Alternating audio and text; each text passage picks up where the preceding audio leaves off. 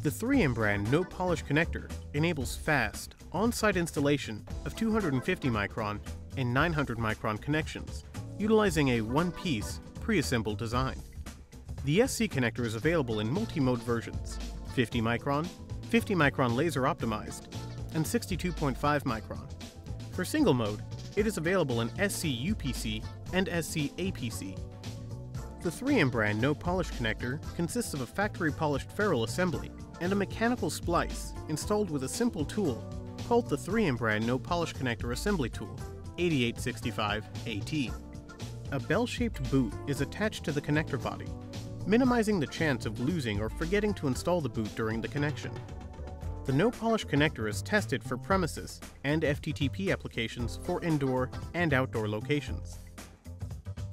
The main tools needed for the termination are the 3M brand no polish connector assembly tool 8865AT, fiber strippers such as the 3M brand fiber stripper 6365ST, a high-quality cleaver equivalent to our 3M brand fiber cleaver 2534, lint-free cloths, and 99% reagent-grade isopropyl alcohol.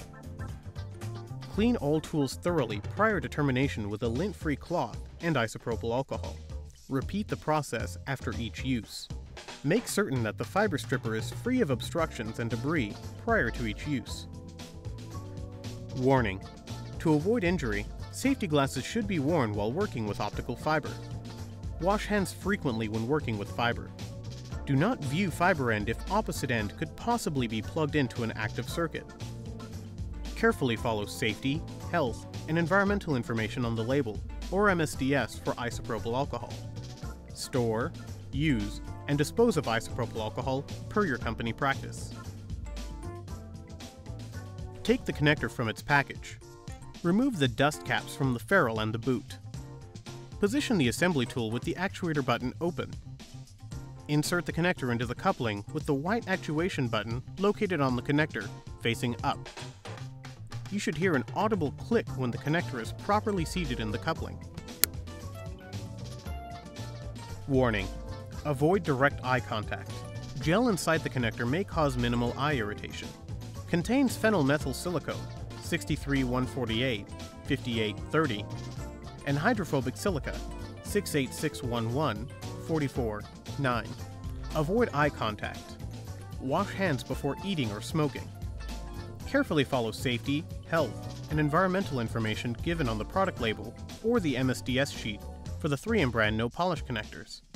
Emergency phone: 1-800-364-3577 or 651-737-6501. These phone numbers are operational 24 hours a day, 7 days a week.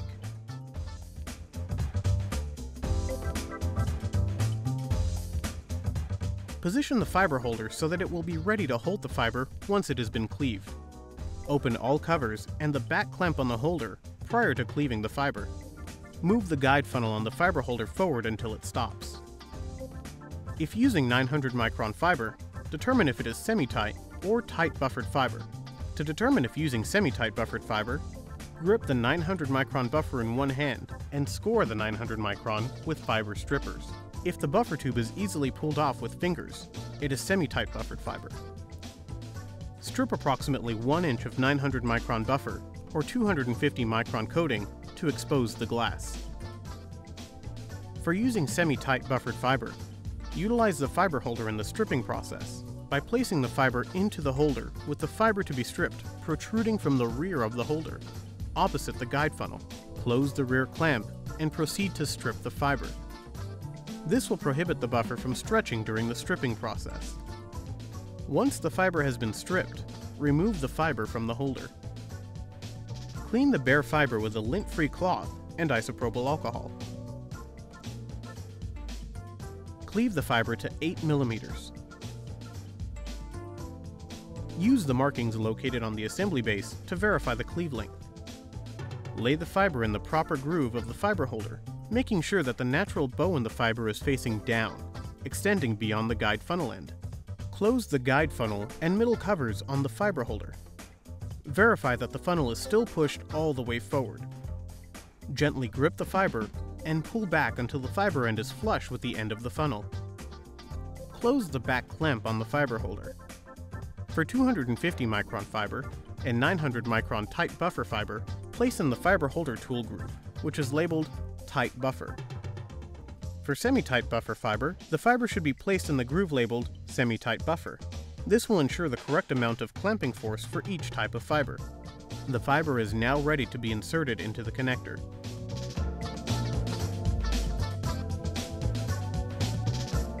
Lay the fiber holder in the assembly tool base as shown, and slowly slide the fiber holder towards the connector. A small bow in the fiber will start when the front of the middle clamp reaches the bow start mark on the assembly base. The funnel cover will open. If a bow is not seen, slide the fiber holder back and restrip, clean, and cleave the fiber, and begin the termination process again. If a bow is seen before the front of the middle cover reaches the bow start mark, slowly move the fiber holder back without removing the fiber completely from the connector until there is no bow. Then, slowly reinsert the fiber into the connector. If a bow still starts before the bow start mark, restrip, clean, and cleave the fiber and start the termination process again. When the fiber holder is fully inserted into the connector and stops, verify the bow once again.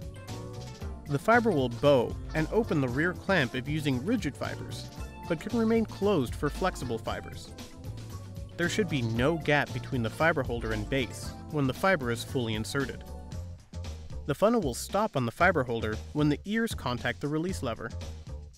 Close the actuator button on the assembly tool base and firmly press to actuate the splice. An audible click may be heard when properly actuated. Squeeze the release lever on the side of the tool base and push the ears of the fiber holder forward to actuate the buffer clamp. Lift the remaining fiber covers and clamp on the fiber holder to release the fiber. Slide the fiber holder from the assembly tool base. It is optional to test the no polish connector in the tool using the coupling. Pull the connector from the coupling to complete the termination process. Clean the connector with a lint-free wipe and isopropyl alcohol and install. If the connector is not going to immediately be put into service, place the protective dust cap over the connector ferrule.